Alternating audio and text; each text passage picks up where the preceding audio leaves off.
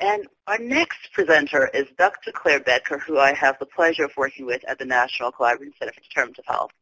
Claire, you can see Claire's questions on the screen.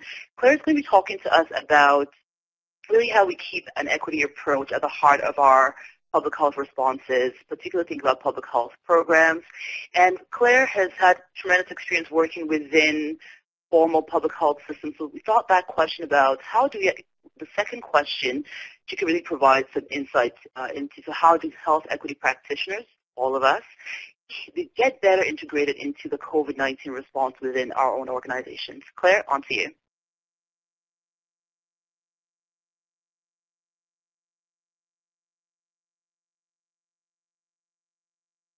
Can you hear me now? Hello, Claire.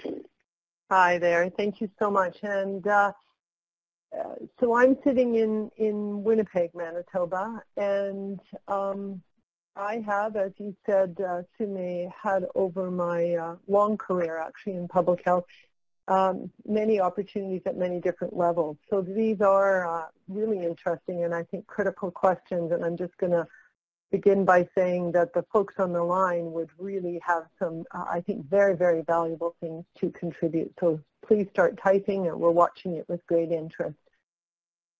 So I think the first question is interesting. How can public health programs keep an equity approach at the heart of how we adapt and plan and respond and as we move into recovery, because we all, every one of us knows when we've been in an emergency or urgent kind of situation, there is that phase that comes very quickly in recovery, and often we don't spend enough time really thinking about that and planning for that.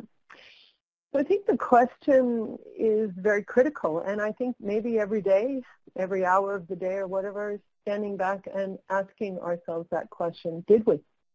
Did we, in fact, keep an equity approach, an equity lens, if you will, an equity set of questions right at the heart of how we're planning, how we're responding, and how we're thinking about the way forward? And I think that's public health's responsibility. And I think all of us have to provide that leadership, even if it feels uncomfortable. And Angela, I really, really appreciated you reminding us of those teachings because we need to be honest. We need to present that perspective, if you will, in an honest, straightforward, and with courage, but also with humility. So I think that's the first thing would be just don't shy away from it. Bring the words, bring the questions to the tables. And I think the second thing would be for us to be at those tables. And if you're not at the tables, find out who is at those planning tables. We saw in the responses yesterday that many of you are at planning tables, you're at equity tables, vulnerable population tables. But find out who's at those other tables. Who's a friendly, if you will, or an open or willing listener that could actually bring your voice, if you can't get to that table, that could actually bring your voice to that table. So thinking at multiple levels, I think, is really important. Tapping into our relationships, talking to communities, talking to those that are working with communities, being that bridge really with a foot in the community as a public health practitioner and in that more formal organization, I think is really, really important. And that, so use those relationships, use those connections to the community, use those connections to people like Angela that know the communities, know how they're struggling, what they're thinking about, how those messages may or may not be equitably conveyed. I think not to be afraid to bring your knowledge.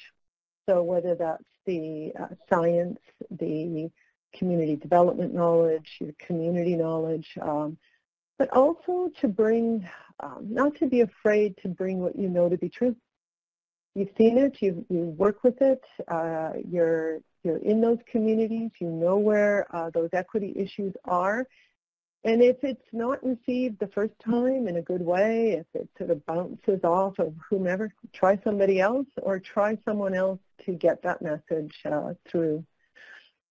I think that the other thing is that we need clear, consistent guidelines. I know there's many working in individual organizations, whether they're health or social, developing those guidelines, developing those messages, whether it be about hand washing or whether it be about physical distancing or social distancing.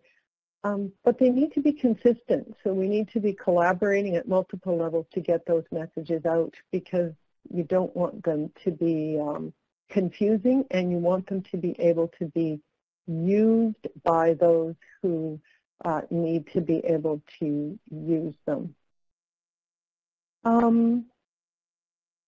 So I think the second one is, how can equity practitioners get better integrated into the COVID-19 response within public health organizations? I'm hoping that you are. I'm hoping that you're able to make your presence felt. I'm hoping that you can bring that unique expertise and lens, that you're able to ask those perturbing, if you will, or critical questions. And I think offer to be helpful, offer to bring your knowledge and your science to that table, and maybe be a bit pushy in terms of what you have to bring to that table. So that would be, I think, I'm going to stop there, Sumay, and give the others a chance to speak. Thank you. Great. Thank you so much, Claire. And you're talking about that last question. I thought I would share an example which a participant, they may be on the line, so you're about to hear it on words, shared as they registered. So one person shared a really great example that they were part of the local emergency operations center and also part of the social vulnerability team. So it seemed like in that case, they were able to help bridge, make those links. We did hear in some of the responses, for those of you on the line, that that's not happening consistently across the country. Right? So I think that last piece and your suggestions there about how that could happen more consistently are really great. So thank you, Claire.